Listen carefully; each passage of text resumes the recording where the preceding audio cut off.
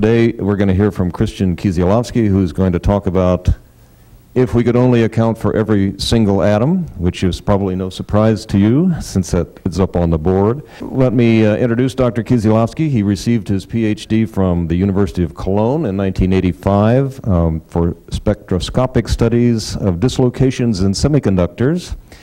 In 1990, he received his habilitation in German universities. That's a degree that qualifies one for professorship, and also from Cologne. And then the year later, because this was the year that Germany was unified and there was very little money for research at that time, in 1991 he joined the microphysics department at AT&T Bell Labs in the US. There he developed image processing methods for studying subsurface solid-state processes at near atomic level.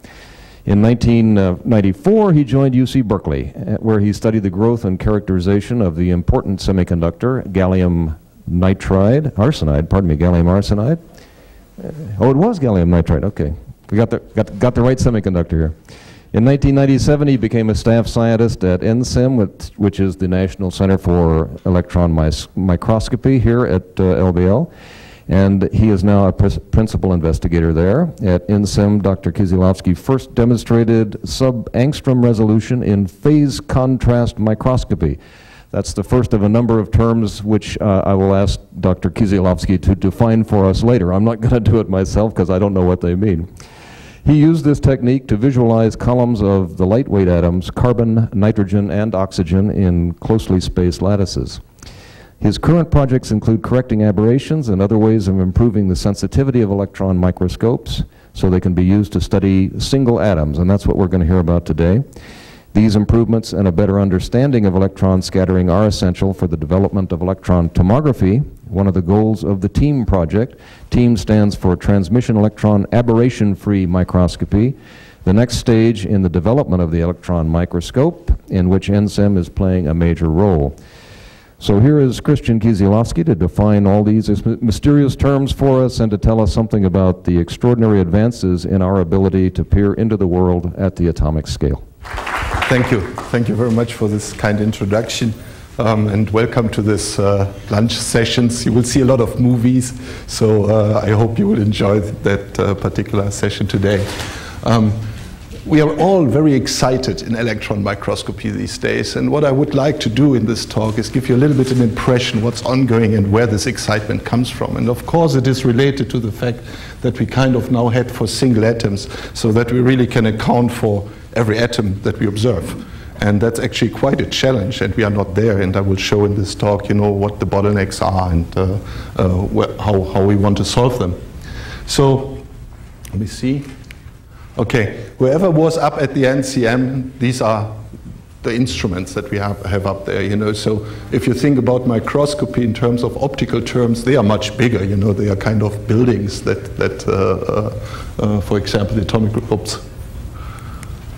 example, the atomic resolution microscope, it's a 3-story building. And if you kind of look for the newer microscopes that we have at the moment, you know, they are kind of smaller, they fit a room. So people have learned a lot to go from this towards this type of microscopes. And so what I will touch in my talk is basically, you know, the past, talking a little bit about what this guy can do. And then the present, which is these two instruments. This is something which we kind of have heard a lot about. You know, it's one of the record breakers that we have at the NCM. In fact, it produces world records. And that's the latest acquisition that we have. And so I will talk about these things in terms of the present abilities that we have at the NCM. And then I would look a little bit into the future, what we want to do with the electron microscopes these days. Okay, there is a word from Richard Feynman from the 60s. And what he actually said at that point of time is the following. It would be very easy to make an analysis of any complicated chemical substance. All one would have to do would to look at it and see where the atoms are. The only trouble is that the electron microscope is 100 times too poor. I put this out as a challenge. Is there no way we can make the electron microscope more powerful? And he said that in 1960. And so this is a view graph that that I kind of got from Harald Rohlse. He was the first to produce something like that. It shows electron microscope resolution for optical microscopy here. And down there is the years where particular breakthroughs occurred. And then comes the electron microscope. And now we are in the year 2000, and we are going up there. Now, what I would like to do first is actually, you know, if you talk about resolution to people who are not so much familiar with electron microscopy, is one thing. If you just visualize the whole thing, it's a totally different thing. So what I want to do right now is actually give you a ride through magnification. You either think about this scale or through years. You see this is a development over 200 years. And for that we have two prepared movies. One is about solids, it's about a spark plug, and the other one is about biology, which is about a leaf, a mint leaf, and maybe we can start these movies at that point.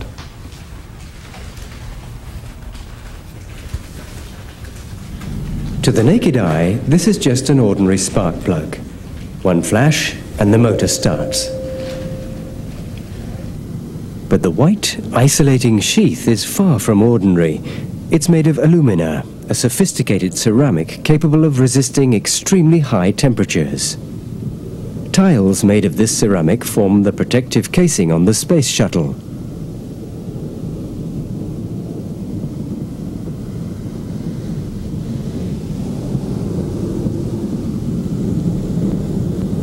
We can now see a tiny chip, which was invisible just a few moments ago. The fault appears to have devastated the smooth surface, creating a chaotic landscape of sharp ridges.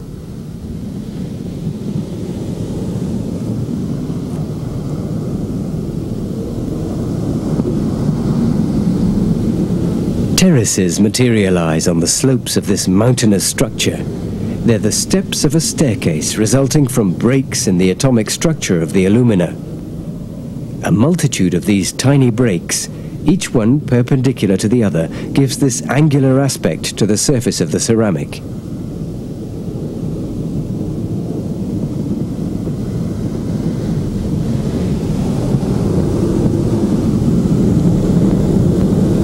As we look into one of these steps, others, even smaller, are revealed.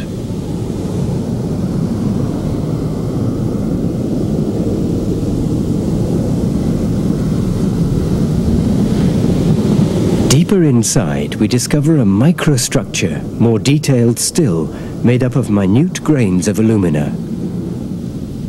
The diagonal line crossing the screen joins two of these grains, welding them together and giving the structure strength. The fewer impurities there are in these joins, the stronger the ceramic. Even under such high magnification, this join appears clean and neat. Moving closer, the surface is bloated and cracked. Electrons emitted by the microscope have almost punctured the matter.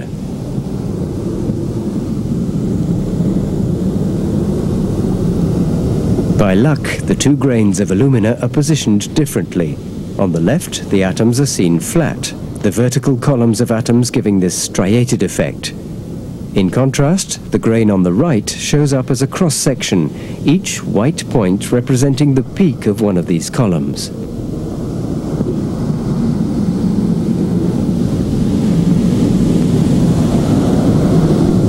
Alumina is known by another name, aluminium oxide. At this point, among a uniform mesh of oxygen and aluminium atoms, the microscope reaches its limits.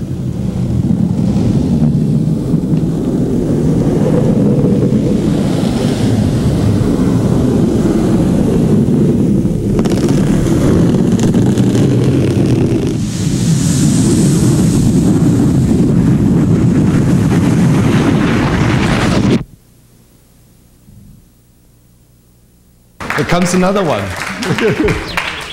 Biology now. Smell. Here's some mint.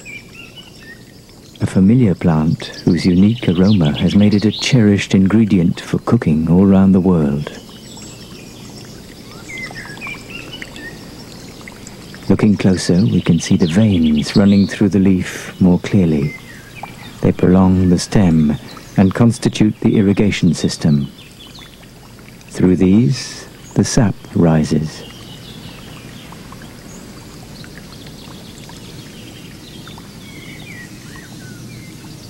The hairs which cover leaves and veins are special cells.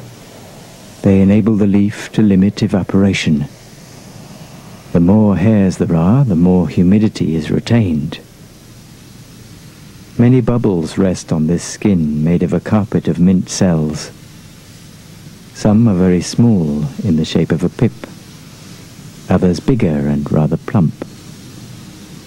The role of the smaller ones hasn't yet been established, but the bigger ones hold the essence of mint's characteristic perfume. The aroma is released when those capsules are torn. Small and resistant, all these bubbles are anchored in the leaf through a small stalk which is invisible on this screen.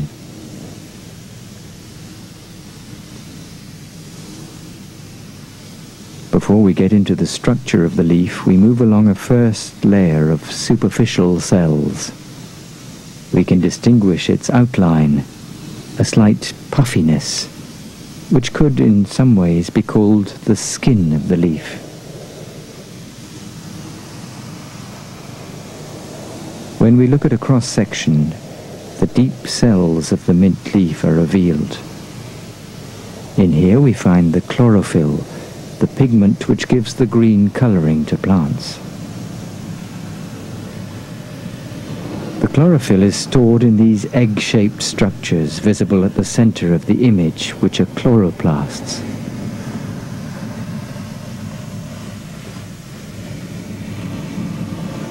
More precisely, it's kept in these strange and regular piles. Photosynthesis takes place here. This is where the plant produces the sugars it needs and the oxygen we need. Our microscope has now reached its limits.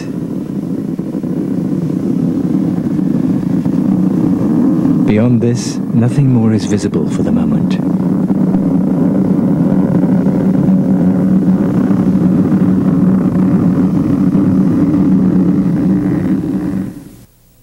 So, thank you very much. This is, a videos produced from a French company, brought to the NCM by actually Jean Ayash, who's sitting there. And at the moment, we produce videos like that ourselves, on gallium nitrides and then things like that. So we have fun at the NCM. Now, what I wanted to point out in this view graph, in addition, is if you look at these kind of things, there's something that's very obvious. Each technology that mankind develops, produces some type of scientific progress, but it also saturates at some point of time. And so optical microscopy, in the 20s, there's not much progress in getting better resolution here. Now, the thing developed drastically different once the electron microscopy was introduced. And then you have a rapid increase. It can make a lot of scientific investigations, new scientific investigations again, and then this technology saturates again. And at the moment, we have kind of heading up a new branch in this view graph. So that tells you actually that there is a new technology being implemented these days. And that's where the excitement comes from. Now, the technology we talk about here is actually aberration correction. So it is something like we give the electron microscopes glasses. And they can see better, and therefore we can do new science with that. And that's where the excitement comes from. Okay, so let me go now through a little bit historically through time. If you think about this big instrument that was the first instrument acquired at the NCM, you can do a lot of excellent science with this type of microscopes. You could do it in the past, and you can do it right now. And the thing is, of course, that one would like to give an example about that. This is such an example here. Look at it this way, when everybody knows these days, these small gizmos that people have, at their chains, and they kind of have these small LEDs there, these very bright LEDs that you can use in the dark and things like that. I mean, this is a technology which was developed something like 5 years ago, 6 years ago. And actually, the Japanese were leaders in that technology. And so every company nowadays has a small department somewhere in their back room that they kind of utilize to make what they call reverse engineering. So they look at the product of the competitor and then kind of find out, what actually is happening exactly in such a small chip, why it is so bright. And so some years ago, I actually was involved in that type of research, and I bought 20 of these diodes, from the Japanese, and then put it into our microscopes and see what is actually coming out, what they do, and what they publish, and see where the differences are. So this is such a small chip. This is the diode that is in here. It's a very tiny chip which is in there. This is just a dyne for comparison. And then we kind of take out the plastic, we kind of cross-section this material. We look at the atomic resolution. We look at the active layer. And so the light actually comes from this very small dark line in here. That's where it is generated. It's something like 20 angstroms in width. And it makes this high, bright light. It's actually amazing if you start thinking about it. It's totally artificially built materials. Now, at that point of time, people didn't know exactly how much indium is actually in there, which is an element that you put into the gallium nitride to change the color of this particular emission. Now, they wanted to have green and blue, and the expectation was actually that you have to have something like 45% of indium in these particular small quantum wells. Now, people tried that, of course. The whole world was trying to put in 45% of indium in there. Nobody succeeded. Now, and look what actually has happened in this particular material. So what we do with the microscope is, for example, we measure lattice parameters. So this is a lattice image from gallium nitride. This is this dark line here. And then if you put in indium, indium is a big atom in comparison with gallium. So it strains the lattice. It makes it appear larger. Aluminum, for example, if you put that into the quantum well, it makes the lattice shrink. So what we can do is, for example, measure that expansion or shrinkage of the lattice and quantify that. Now we can do that with an enormous precision. For example, see, this is a strain which we put off here, which is about 4%. The lattice constant of gallium nitride is something like 5 angstrom. 1% of strain means that you measure something like 1/100th of 5 angstrom as a displacement. So we talk about picometers here. We talk about 5 picometers of strain here that we can pick up locally with a resolution of 5 angstrom. Now, if you do that with a blue and a green LED, for example, you see the indium here, and then you see the aluminum here, and this goes up again towards the gallium nitride. And now, this is what people expected. That's how much indium should have been in there. And you see, there is nothing like this indium concentration in this material. What you actually see is the difference between the blue and the green LED is just that the quantum well is a little bit thinner. So we use actually quantum effects, confinement of energy states to change the color of the material. And so the whole world was running basically trying to put in this 45% indium, while the Japanese were actually just changing a little bit the time schedule in their growth process to make green and blue LEDs.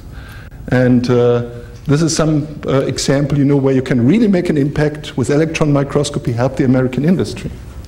So that's one of the examples that you can use. That's the atomic resolution electron microscope. So let me continue then a little bit and move from the old guy towards the 2 newer electron microscopes that I've shown. Now, what is actually happening and what is new these days is actually that we have the choice of techniques. If I talk about phase contrast microscopy, it's an experiment like this one, where we have a parallel electron beam, shoot it onto a sample, large-scale illumination, we make one image, which we call a lattice image, and it shows up here. It's one way of doing an experiment. Now, technology has enabled us these days, to focus the electron beam. And the smallest spot we can do with an electron beam is around 1 angstrom these days, which means that with an electron beam focused like that, you can hit an atomic column, single atomic column. And then you go ahead and you just scan through the image. So it's called scanning transmission electron microscopy. And then you produce the image by detecting this signal actually through a large angle annular dark field detector. So the detection schemes are different in these two things. But that's the principal difference between the STEM and the TEM, high resolution TEM, phase contrast microscopy, Z contrast microscopy. Now let's talk first about phase contrast microscopy and understand what has been done over the last years, where this progress comes from that we have at the moment. So this is just the principle of phase contrast microscopy. We have an electron beam, we have a sample. The electron beam hits the sample, gets scattered there. We have one important lens in the electron microscope, which is the objective lens. That makes the biggest magnification. And then we just collect these beams and make an interferogram of beams. And that is something we call a lattice image. It is not the crystal structure itself in high-resolution electron microscopy. The lattice images that people show you is an interferogram of beams. Now, what were the novelties is actually that the sources were changed, so that we have field emission sources that gives you brightness, and that gives you a longer coherence of length of the electrons, if you look at it as waves. And that enables, for example, holography, electron holography. And also that enabled then a better stem. Now we have increased stabilities, current voltage stabilities, technology has improved. And one very important point is that we have supporting technology, which is growing better and better. Computers, for example. I mean, these days we can handle gigabytes of data, for example. 10 years ago, that was impossible to think about that. So we can make image processing much more efficient. Now, what you can see in this interferogram and the resolution that you can achieve is actually determined by this objective lens. And this objective lens has what we call a CTF, a contrast transfer function. And that is plotted here for the big guy in the beginning and for the OEM, the middle guy in the beginning. This is the microscope I'm talking about. And you can think about something like that as having here a scattering vector and here the transmission of the lens. Now, it is something like an amplifier. At a certain, let's say, wavelengths, you get a certain transmission, and other wavelengths you don't. So in an amplifier, you would like to have this, for example, a square type of thing, like a head function or something like that. The ARM is very close to it. So we have a transmission of frequencies from here to there. And this lower limit gives you basically the resolution limit. So that's 1.4 angstrom, 1.5 angstrom in the ARM. Now the OEM has a much more complicated transfer function. And you see, dealing with something like that is actually, a few years ago, impossible. Because it is such a complex thing that you kind of, would not be able to dig out the proper information. It's only because we have computer technology that we can kind of do this now. Now, what these things do to an image is depicted in the next view graph. This is my daughter diving with the sharks in the Bahamas, and what we do is we put in a contrast transfer function, onto that image and see how it would work and look like, So if we just take this particular image, make a Fourier transform and put in no filter, no transfer function, you get back the image if you Fourier transform it backwards, So that's what people do. They use usually the description in reciprocal space because then it is a simple relation between the transfer function and the image. You just multiply these things and then you're fine. Now if you, for example, take in a low frequency filter, take out the middle here, you see all these dark values are disappeared in the image, If you, for example, take a high-frequency filter, you limit the resolution, so the low-frequency image is still there, but the resolution is gone. That's the information, the resolution limit in the image. Now, if you take a head type of filter, like in the ARM, for example, you produce something like that, so it's an ARM image. Now, the OEM image does something horrible. You have all these oscillations, and you take out all this information in Fourier space in this type of circular type of thing. And it kind of produces a very, very bad image. So if you see an image from the OEM, for example, it is a very bad one, and you cannot interpret that straightforward. But the trick that we do is basically we change the defocus of the objective lens and fill these gaps. So we recover all the information, and we use a particular process for that, which we call an exit wave reconstruction. And just to show what the effect on this kind of stuff is here. This is actually an investigation that I did together with Robert Ritchie's group. And here you have a lattice image. So that's a ceramic, that's silicon nitride. Now, this is an interferogram of beams. That's something you would get with the OEM and the ARM if you just look at a single lattice image. Now, if I would anyone ask in this room, you know, tell me please where the atomic positions are in such an image, you would be lost. You have no idea where they are, you know, you have no idea what this image shows. And we need heavy theory to actually kind of compare the experiment with simulation, find out what's ongoing. Now, if we do the same story with the OEM and make this exit wave reconstruction, fill all the gaps, we actually recover the structure of silicon nitride. You see how much different these images are? This is a lattice image. This is a direct structural image of silicon nitride in this particular projection. And you see, this is a simulation, and this is an experiment, and we can very well handle that particular process. And it is entirely enabled by computer technology. And we call that an exit wave reconstruction process. This is then published in Ultra Microscopy. Mike and I kind of did 2 papers in there showing to people that we kind of have an extremely good resolution, you know, at the Berkeley Laboratory. In fact, in phase contrast microscopy, it's the world best resolution that is there. Now let's go for the other particular experiment, you know, where you don't use a parallel illumination of the beam, but you use a focused electron beam and scan it across the image. Now, let's say this is the electron beam and it is scanned across the sample. So first of all, you produce this image, which we call a Z-contrast image or high angular dark field image. And you can use that image to see where you are actually looking at. So you can, for example, pinpoint a particular position and make an experiment over hours by using drift control mechanisms, you know, to stay always at the same point. Now, at the same time, you can, for example, then acquire energy loss spectra. Now, energy loss spectra, one of them is I've plotted here. This is basically the energy loss. This is the counts that you get in the detector. Have very, very interesting characteristics because you see they reflect certain structures at certain positions of the energy loss. And that tells you about the chemistry. So if you record something like that at this energy loss, you learn about the nitrogen, you learn about the oxygen, its concentration, its binding to the neighbors, and all that kind of stuff. Now, if we, for example, use this microscope and hold the electron beam at a particular point, we can record in this direction basically the energy loss spectra. So we go to the next pixel and we record the energy loss, but next pixel, next. So you get a cube of information, tons and tons of information in there. And you can interpret them in terms of imaging, and you can interpret them in terms of spectroscopy. So you can make maps. This is gallium nitride on sapphire, so this is aluminum and oxygen, this is gallium and nitrogen, and you produce gallium maps, nitrogen maps for each of the pixels that you have addressed. That's unbelievable what you can do these days. And if you just start thinking about, you know, what you would like to have with, in terms of resolution in the energy spectrum, we are actually world leaders in that area. We have now 200 millielectron volts of energy resolution out of a primary electron energy of 200 kiloelectron volts.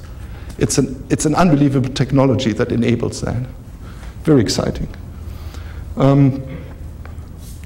So this is just then 2 examples, you know, and I thought I'd give you some examples about what you can do with these things. And this is an ongoing investigation. Nigel Browning is our expert in spectroscopy, and I collaborate with him on the STEM investigations. So first of all, you again get a direct structure image. So this is gallium nitride here, and what you see in here is actually an edge dislocation in gallium nitride. So what you can do is you can place the electron beam, let's say, directly in the core of the dislocation, and you can place the electron beam somewhere else, and you look at the differences in the electronic structure. An investigation that is enabled now. In high-resolution electron microscopy, for example, this is one example, this is again sapphire and gallium nitride. So you see a direct structural image because we did this exit wave reconstruction.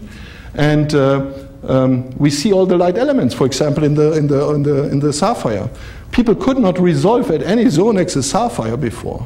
So if we just blow up this small area here and see what we see, you see actually the bright spots are the aluminum atoms, the darker spots here are the oxygen atoms, and this is the highest resolution image that has been published so far. It's 85 picometers. And so we kind of can see light elements, we have an incredible resolution and all this kind of thing, and we can utilize that for our users who come to the NCM, you know, and do investigations there. Okay, that was the wrong button. Okay, But there is another area which is evolving more and more, and that's actually in situ microscopy. So John Spence once said, see, if you kind of can really make a movie about how you make materials in a microscope, then you actually know how to make these materials because you just saw that. So let's just make a movie about, how we can make materials, in the microscope. And the left one is actually the coalescence of two particles here. And it's a movie made by Chris Nelson at the NCM last year. And what you see is actually two gold particles here. And you see also some faint blobs here, which are single gold atoms running across the screen. So let's just see how these particles merge. I hope it's, yeah. So we excite them basically through the electron beam. And then we kind of watch what is happening. And this is a video rate recording, so it's 30 frames per second. And the contrast is not very high, but you can clearly see, how this particle approaches the big one and gets eaten up by the big one, and then it kind of, forms a new particle here, a new crystal. So you see material growing in the electron microscope. Of course, if you kind of do video rate recording, you are not happy with that because the contrast is not as well as it should be, So I kind of put also a video on CCD, for example, but the disadvantage is, of course, that we have 1 frame per second. So let's just see how atoms hop around if we just to move it on. See, what you should watch is here these edges. And you will see how these atoms, these gold atoms, just drop around these edges here, and go back and forth. So columns of atoms and single gold atoms, but the contrast is much better. So actually, one of the goals that we have is, we need better recording media. We need a CCD at high speed, for example. That's one of the things that we are very interested in.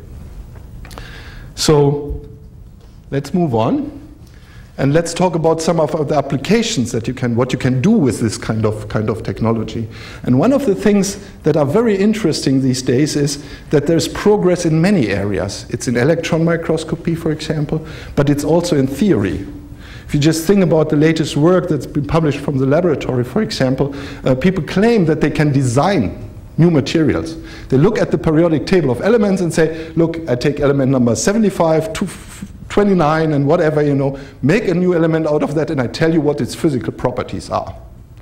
Now, obviously, nobody can check on them. That's a good thing about this whole thing. But we are now in the positions of doing that. Now, see, this is theory. This is actually a partial dislocation in gallium arsenide. So that's a gallium-terminated 30-degree partial dislocation in low-temperature grown gallium arsenide. It's kind of non-stoichiometric, the material. And this is a collaboration that we have with the University at Berkeley, with Daryl Shawn and Eike Weber. And what we do is basically we kind of try to make a calculation on exactly the same scale than what we observe in the experiments. So usually there are, in an image like that we take, there are 2,000 to 3,000 atoms in the imaged volume because you kind of make a projection along the z-axis. Now, first principles calculation can account for 20 to 50 atoms. That's something what is a typical number. So we use actually ultra soft potentials and an extension of the volume by elasticity. But then we have a simulated volume, which is exactly the volume that we measure in the microscope. And we can make a direct comparison between, we can simulate what we expect, and we can measure what we kind of have simulated, and then compare these two and find out where we are standing. So the precision as to which you can make such a comparison is actually amazing. It's coming down to the picometer scale, 1/100th of an angstrom. And the reason why we do that, or why we kind of pursue such a project, is the following. Look at this experiment, for example. So we were really happy that we can match all these small details, the faint contrast here, the high contrast here, its Eshelby twist, and all this kind of stuff with theory. And we kind of had in most of the image, an agreement between experiment and theory. If we scale down theory to the lattice parameter of gallium arsenide to within 2-3 picometers, except for this particular area here in the core of the dislocation. So we tried all sorts of things, trying to improve lens aberration, trying to improve this, and trying to improve that. We cannot get rid of this discrepancy, 20 picometers, So at some point, you know, people, Ilkasen, came up and say, look, there is some strange things ongoing with stoichiometry in this material. Maybe there is segregation. And Xiaoyu kind of looked at this material and finds, in fact, fluctuations of arsenic and gallium at these particular stacking faults, and that's something which we kind of currently pursue. So what we did is actually we measured this dumbbell distance here. This is the gallium and the arsenic columns. And if you do that and plot the number of measurements versus the distance that you measure, you get this red curve. Now, the sigma of this red curve is 2 picometers. That's the precision as to which you can measure the position of an atomic column. Now, if you put in, for example, arsenic or gallium, this is something what Daryl just pursues at the moment, you stretch that distance by something like 10, 20 picometers. And so, if you want to address something like segregation of point defects in solids, you have to have values measured in the range of 1 to 30 picometers, which is why we push so much for that. If we want to address segregation and point defects, we need to measure the position of atomic columns to a precision of about 1 to 2 picometers. And you see actually that this is, you know, this is on the stacking fault here actually. It's then wider, the distribution. Okay. So what do we want in material science these days? You know, if people come up to our laboratory and they kind of want to find out what type of experiments they kind of would like to do and all that kind of stuff, we need to provide guidelines, you know, for what is reasonable, you know. And this is just an estimate about that. Many people know if you plot, for example, band gap versus lattice parameter is a typical plot, you know, that people use for ceramics, semiconductors, and stuff like that. And I just converted it to interatomic distances here. So what you see is actually many different semiconductors and ceramic materials. And I would like to draw your special attention to the silicon case here, which is there. Then there is the gallium nitride, which is there. And then there is this carbon. Of course, you know, the carbon-carbon spacing is something like 1.6 angstrom. But usually in a crystal, we look in a projection. So we do not look straight at the bond, you know, but in a particular projection, the bond is tilted. And in the 110 projection, the diamond, for example, you know, the spacing of 1.6 angstroms then appears at something like 0.9 picometers. So that's why we need the high resolution in the electron microscopes. Now, if you just follow this trend line here and see, you know, how much energy change is actually involved per picometer change. It's an interesting number. What you get is basically it's 1 picometer of bond length change corresponds to something like 50 millielectron volts of energy resolution. Energy value. So if you go for 1 picometer of precision in the microscope, we also do want to make spectroscopy with 50 millielectron volts of energy resolution, which is where we are going to. The other thing that I would like to point out is resolution has a limit. You know, basically we kind of look at a particular column and we can describe that column as having a cross section, so the electrons cannot penetrate in the center; they need to get around that. And there are calculations about that, and you see this is done for different atomic numbers Z, different elements, and you see actually for light elements, the 0.8 angstrom that we have already at the NCM is the theoretical limit. So we can actually not improve, well, we can improve resolution, but we will not gain predictable things if we do so. We can expect to be a little bit better, to go to 0.5 angstrom of resolution and address heavy elements there. And so we want to have a resolution of about 0.5 angstrom, and we're approaching theoretical limits here. We want to have a precision of about 1 picometer, and of course we want to have a sensitivity for single atom detection. That's what we want in material science these days. And if you do spectroscopy, we want to have that with an energy resolution of about 50 millielectron volts. That's what we are heading for. Now, this is nanoparticles, and of course a lot of people, you know, nanotechnology and electron microscopy, they go basically together, so we have a lot of interaction. It's there, and this is a picture taken some years ago by Ferdinand working in Chemler's group, and it's a cadmium selenide based core shell structure. Now we did an exit wave reconstruction on that. Oops. An exit wave reconstruction on that, and if I just make a line profile across this image here, you actually come up with this particular pattern here. Now if you look at that pattern a little bit more carefully, you actually almost see that you kind of see steps here. So that suggests actually, you know, that if you take the intensity at each bright spots in this image, that we actually should be able somehow, to discriminate single atoms in this particular column. So let's see why does that appear now? You can have a very basic formula saying, if we improve the resolution and if we look better, get better aberration corrections, we improve sensitivity. And that's something which is very important, because it enables single atom detections. So how far actually are we with the exit wave reconstruction and with dark field images in terms of single atom detection? That's then the question here, And if we are in the area of single atom sensitivity, so that we can count the atoms in a number of columns, that would be great. Because what we can do then now is first of all, we can look at light atoms. We can look at single atoms, small cluster investigations are possible. We can look at segregation, a doping effect, at stoichiometry, and all this kind of stuff. Very interesting subject, which we couldn't address in the electron microscope because of the lack of sensitivity. So this is the most I will go into theory here, just to give you an idea about what the difference is between the STEM and the TEM. And actually, it is not good just to look at microscopy and looking at, we do phase contrast microscopy, STEM or whatever, and you have all these different communities supporting themselves. There is physical reasons for choosing one or the other experiment. And what we do at the moment is try to figure out which experiment is good for what purpose.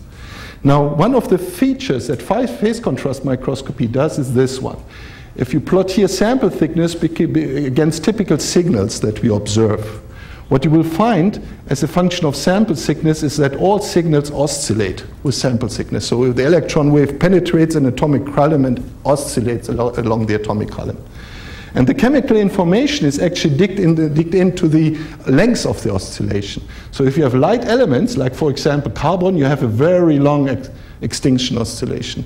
If you have a very, very heavy element like gold, you have a very short extinction oscillation. That's where the chemistry comes in. Now, this is not a unique experiment, because take, for example, a sample thickness like this one here.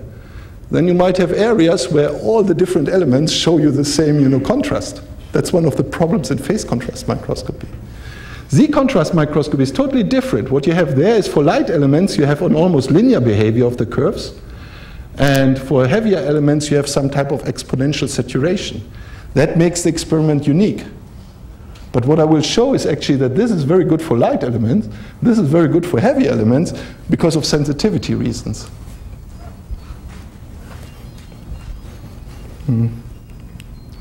So how do we come about, how do we measure, quantify, how many atoms are in the column? So we have the intensity of one blob, and we want to find out, exactly how many atoms are in there. And that's how we do that. We have now this exit wave reconstruction, so we describe a wave. A wave is characterized by its amplitudes and its phase. And this exit wave reconstruction gives you exactly this information. It gives you the amplitude of the wave, and it gives you the phase of the wave. So this is, for example, a hole in gold. This is a gold sample. Here's a hole, and here's the same hole. This is the amplitude. This is the phase of the whole stuff. So people traditionally describe this data in this type of Argand plots. So what you do is you measure the intensity in one of these particular columns, and the phase, the amplitude and the phase in the same currents, and put that into this plot. So what you have here is the imaginary part of the wave, and here's the real part of the wave, basically. And then you see, this is a simulation, actually. That is what we expect. And each time, so it's not a continuous curve. So each time, if you kind of add an atom in the column, you go from one of these data points to the next time. So that is what we simulate, and this is what we do in the experiment. So you see, if I kind of have an intensity measured here, it might be on that curve here, and I see there are 3 atoms in the column. So that is a very interesting plot, and if you kind of just make an angular average around this distribution, you come up with these phases, and you see each time an atom is added to the column, you see one of the peaks, and we can actually measure how big the phase changes per atom. We can quantify that from an intensity plot. And we find for gold, for example, that is 0.53 radians. And we also see what the widths of these distributions are. It's 0.1 radians. So we have a signal there and we have a noise there, and we can characterize these things. So what we then can do is we take such an exit wave, you know, this is again the same hole, and just pinpoint in each of these points how high the atom columns are. And this is just, you know, the color code for that. The black ones here is one atom hanging out at the edge. You know, if you go further in, there are 2 atoms, 3 atoms, 5 atoms, 6 atoms in the columns. And so we can actually do 2 things. We can count now the number of atoms in each column. We can give signal-to-noise ratios for their detection. And we can kind of produce a 2-dimensional, we can linearize the whole thing. Because you see these oscillations as a function of thickness. That bothered electron microscopists since many, many years. That's for the first time we present a solution to that type of problem. And that's very important, because if you want to move then in different directions and look at crystals in different directions, you actually would like to have not the electron wave, but the crystal structure. You want to go away from the electron wave and you want to go towards the crystal structure. For this, you need this linearization. So the chemistry comes in. If you have gold, for example, it gives you this particular phase change per atom. Indium is lighter, so it gives you lower phase change per atom. And so the cold chemistry is displayed there. And we at the moment look at indium gallium nitride to count the number of indium atoms in this material and all that kind of stuff. The method is generally applicable, and the linearization problem is generally solved. So we can go from electron exit wave to crystal structures, and that enables electron tomography. Let's do that same story in a different manner, you know, a similar approach for STEM. You know, now we know, you know, what the sensitivity is of a TEM. Now we need to know what the sensitivity is of a STEM. And the way we did that is we again produced a picture of a STEM picture of a gold film. And then we looked at the intensity maxima. So I've plotted here all the different intensities at the maximum that comes in the image, you know, and just sorted them. And if you blow up this curve here, and this is a blow up of the curve, you see these steps here. So I differentiated the whole curve basically, and just to see, you know, where the steps are, to better clearer see them. And then you can again see this is 1 gold atom in the column, this is 2 gold atoms in the column, 3. Intensity, you know, we deal with quantum mechanics. Intensity comes in portions at that kind of stuff. And whenever you can identify this portion, you can count the number of atoms in there. And again, if you kind of then take this image, and we can address, you know, how many atoms are in the column, and we can make a 3-dimensional map and linearize the whole problem. So we can also do that for the Z-contrast image. We can again measure what the noise and the signal level is. And again, it's a step towards tomography with STEM, not with TEM right now. So there's one thing I wanted to point out. You know, how come we have now all these beautiful results right now? Why is did it not appear 20 years ago or something like that, and people have done all that kind of stuff? So we try to figure out, you know, a way of how to judge what the performance of a microscope is in terms of sensitivities. And that's what this one is showing. And the point I want to make is here, is actually that the sensitivity that we have at the OEM is one of its outstanding characteristics. Actually, it's one of the, I think it's the most sensitive instrument in the world, and that makes it so unique. It's, people talk often about resolution and stuff like that, but I think the biggest impact comes through sensitivity. So what we did is actually we took again gold, we made an exit wave reconstruction, the phase, and then measure the phase across such lines in these images. And if you do so, you see here is a noise level in the vacuum, then the phase goes through a maximum and decays. Now, if you think again about this Argand plots, what it means is basically that we have a circle here. What we measure is actually this phase angle. And if you now go along the circle, you see that the phase will increase, goes through a maximum, and then decays again. So what we measure is basically this angle. And now what different microscopes, if you take the sample, carry it from one microscope to the next one and see what the differences are. A good microscope is basically the red circle. A bad microscope is a blue circle, so you have much less signal in the whole thing. And so we did that here. So this is a measured phase, this is a calculated phase, and then we kind of go through the old technology, lantern hexaboride, you know, no field emission gun or whatever. This is the maximum phase value that you get, this is the noise that you get. With such a microscope, you hardly can see a single gold atom. It's just at the limit, you know, signal to noise ratios are on a single gold atom. If we do the same thing with an FEG gun at 120 kilovolts, for example, we're already a little bit better. This is done at the NCM here. If we do that at a 200 kilovolt FEG gun, we are substantially better. Now if we kind of go and aberration correct these microscopes, which is an instrument that is in Jülich, we are going from this point to this point. If we do the same experiment with a OEM, we have the highest sensitivity that I've measured so far. And this is a signal-to-noise ratio of about 6 per gold atom. And that's why all these things kind of pop out now. So what you can keep in mind is improving resolution improves sensitivity, improving aberrations improves sensitivity. The OEM has a terrific signal-to-noise ratio, about 6 per gold atom, and it is probably the microscope with the largest sensitivity in the world. So now I've kind of put all this kind of stuff together when people come up and ask, what type of experiment should we do at the NCM? So I need guidelines for that, you know. So these are some guidelines that I put together, you know. So what we have now here is the signal-to-noise ratio for the detection of a gold atom. That's what we measured. So this is our value here, and this is the Z contrast value that we measured. This is some data taken from literature. We know theory. We know how, you know, the signal depends as a function of Z. And I took that from Kirkland's calculations, and then you just have this one calibration point, and then you just extrapolate. And what you then see is actually that in the Z contrast measurement, you lose single atom sensitivity. If you say, if I have a signal-to-noise ratio of 1, I don't see the atoms anymore. Then we lose at around Z equal to 40 single atom sensitivity. But the curve is concave, so it's an amplification curve. So it is easier to see chemistry with Z contrast. This curve is suppressive. So in phase contrast microscopy, you have more difficulties to discriminate between different chemical elements. But it is by a factor of 10 to 20 better than light elements.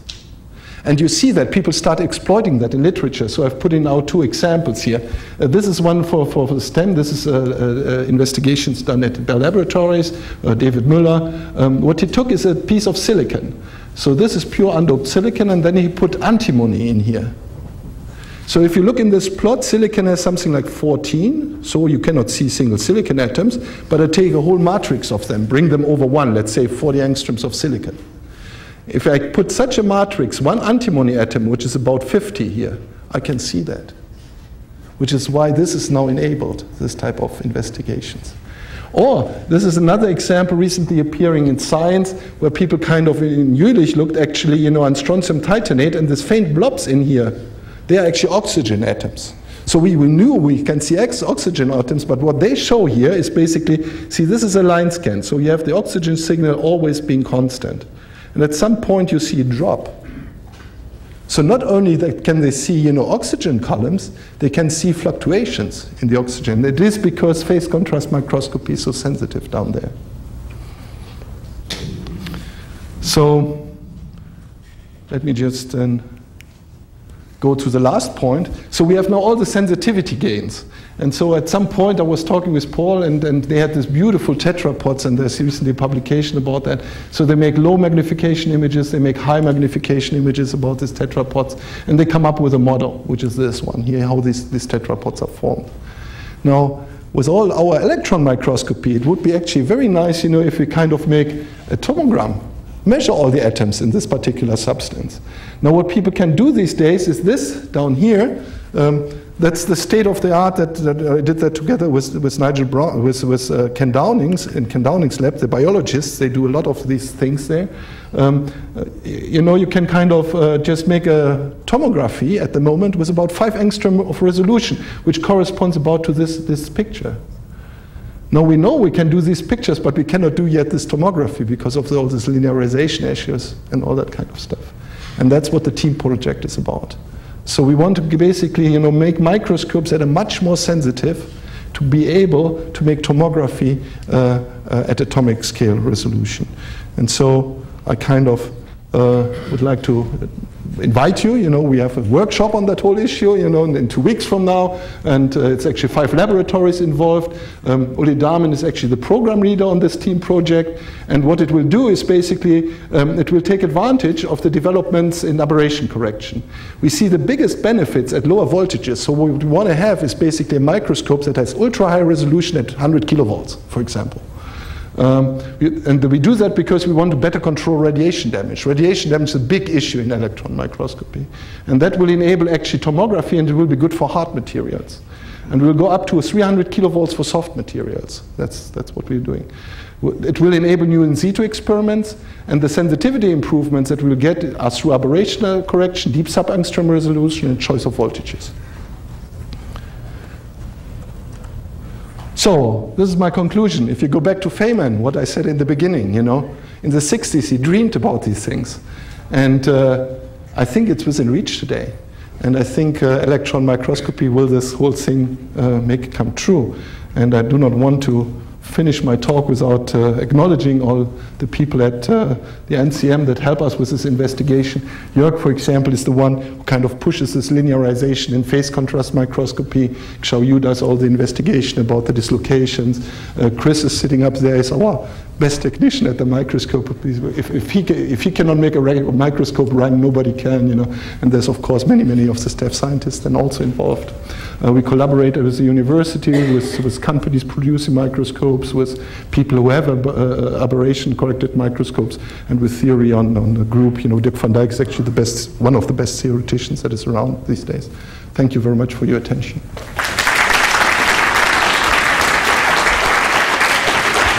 Using electricity, basically, in these microscopes, right? Electrons. Electrons, right, yes. Moving electrons. Yes, yes. So, and then you're using computers to interpret the data into visible pictures. What is the danger of misinterpreting the data? It's with every new, I mean, this is a very valid question, no doubt about that one. What I actually did is I actually put out, you know, some of the images that I produced onto the web. And I kind of waited for people to produce different, you know, programs for calculating exit waves and things like that. And it happens, of course, you know, there's a particular program around. FEI did one of those, you know, and in Australia they kind of do something like that too. And so they took down these pictures, and I didn't tell them anything about that, and just, you know, their own algorithms and stuff. And it's almost identical what they find than what we found. So the exit wave reconstruction process that we use is actually a very reliable process. The danger that you have is actually, you know, in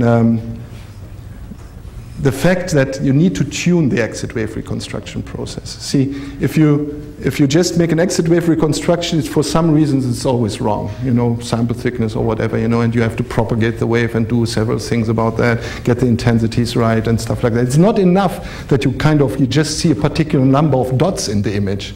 The spacing of the dots needs to be right, and the intensities on the dots needs to be right. And people overlook that from time to time. And I think there will be quite a lot of publication coming out, you know, where they kind of, you know, claim something which may be true, but you will never know if it is true or not, you know. This is like with every new technology and science that comes out, you know, there is a danger of misinterpretation. But I'm very confident that the process that we have in there is good, you know, and reproduces data to within 1% or 2%, and it is totally independently proved. Any other questions? Do you do any time-resolved imaging, where you maybe have a pulsed electron source that's synchronized to some other event? No, we don't. Does anybody do it? Is it possible? Or? Not that I know about. You can make everything possible, you know. It's just, see, electrons are so intense, the sources. Actually, they are 1,000 times more intense, the sources that we have, than the light sources. Brighter than the light sources. So we don't really suffer from this type of stuff. But of course, if you then want to study, you know, very short scale processes, it would be a very nice thing to have something like that. People type of blank the beam at best, you know, that they kind of say, okay, I take the electron beam continuous, you know, put in some blade, you know, take it out and put in, and thereby produce pulses, you know. But it's not yet on the same level, you know, than what you would do at the ALS, for example. Anybody else? Well, thank you very much.